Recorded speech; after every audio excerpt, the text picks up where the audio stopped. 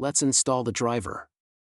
It will give you a driver installation guide with a link to download the driver. This card is quite important. If you need it, please don't lose it. But if you don't think you need to install the driver, then you don't have to. With the previous adapter, I had to download the driver from the website or somewhere else. Take a look at this card. Enter the corresponding URL.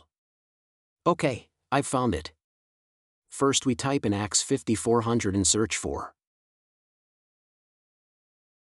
Why is there no response? Let me try some other keywords. Found it.